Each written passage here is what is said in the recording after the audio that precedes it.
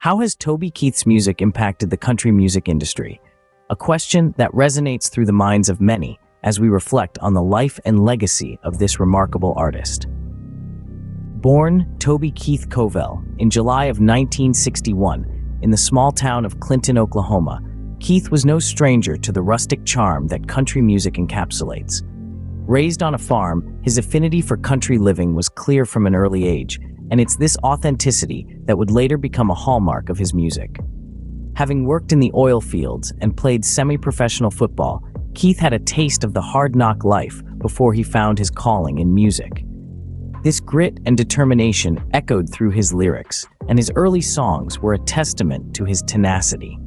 In 1993, Keith released his self-titled debut album, a record that would catapult him to stardom. His breakout single, Should Have Been a Cowboy, topped the Billboard country chart, and thus began his meteoric rise in the music industry.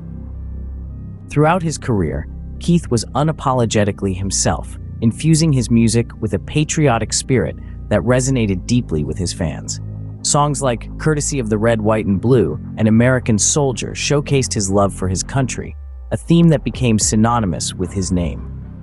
Keith's music was more than just a collection of catchy tunes. It was a reflection of his beliefs, his experiences, and his love for his country. His songs were anthems for those who shared his values, and his outspoken nature was a breath of fresh air in an industry often characterized by diplomacy. Over the course of his career, Keith released 17 studio albums and scored 20 #1 hits on the Billboard country charts, a feat that cements his legacy as one of the most successful artists in country music history. His impact on the industry was profound. Keith's music defined a generation, and his distinct style influenced many artists who followed in his footsteps. His songs were not just chart toppers, they were cultural milestones that shaped the narrative of country music. But Toby Keith was more than just a musician. He was an entrepreneur, an actor, and a philanthropist. Keith's I Love This Bar and Grill restaurants were a testament to his entrepreneurial spirit, and his acting credits showcased his versatility. Moreover, his tireless charity work, particularly with the military, highlighted his philanthropic side. As we reflect on Toby Keith's life, it's clear that his impact on the country music industry was immense.